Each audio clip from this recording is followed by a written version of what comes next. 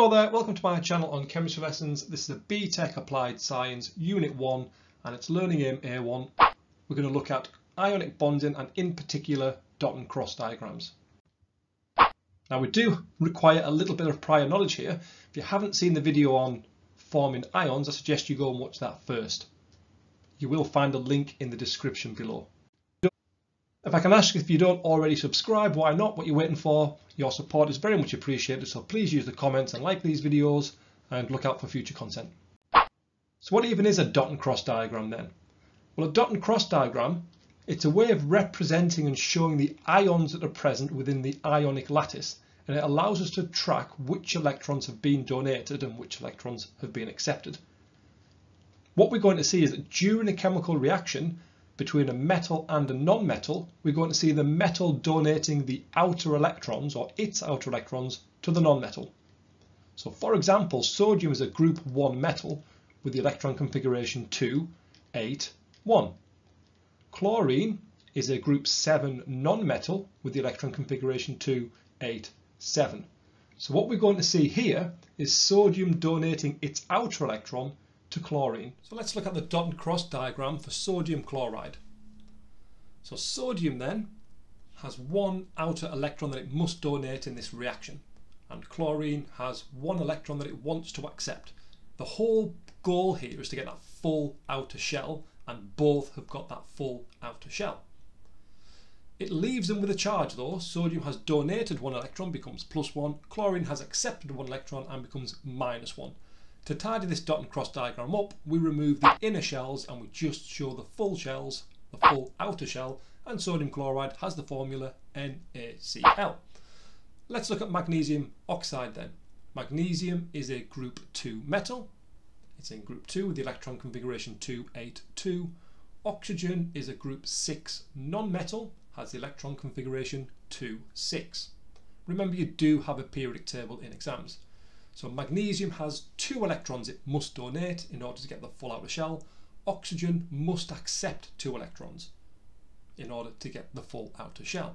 So this is almost too perfect here.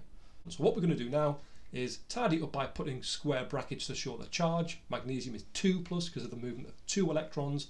We remove the inner shells and now we have our dot and cross diagram for magnesium oxide with the square brackets and the charge, and the formula is MgO.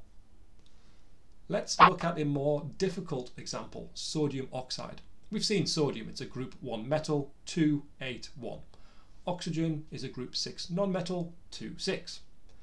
Sodium must donate its outer electron to get the full outer shell, which is fantastic. It's now got the full outer shell. You can see it's quite emotional there. Oxygen, however, is feeling a little bit short-changed here because it needs to gain 2 and it's only gained 1. So the reaction can't finish here. So what do? It's a reaction between sodium and oxygen. So we need another sodium to come along, and that second sodium will donate its outer electron. And all of a sudden, everything's happy. We've got the full outer shell. So we're going to tidy it up by removing the empty shells and the inner shells. We're going to put square brackets and show our charges. Notice the charges here, that sodium is +1 and oxygen is -2. So what we have now is our final dot and cross diagram for sodium oxide with the formula Na2O, because there's 2 sodiums and 1 oxygen. Next example then, magnesium chloride. We've seen magnesium as a group 2 metal and chlorine as a group 7 non-metal. So magnesium has 2 electrons that it must get rid of, it must donate. Chlorine, however, will only accept 1 of them. So in this case, the chlorine is now happy with its full outer shell. Magnesium is left fuming because it only managed to get rid of 1 or donate 1. So what happens this time? The reaction doesn't stop.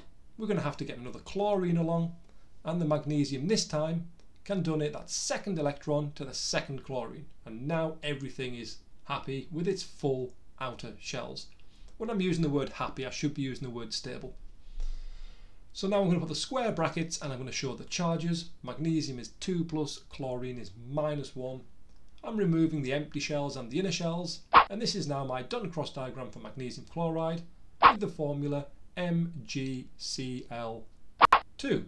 because that shows there's 2 chlorines and 1 magnesium. Let's summarise the key points then. You must be using your periodic table and in particular the group number to determine the charge of your metal and your non-metal.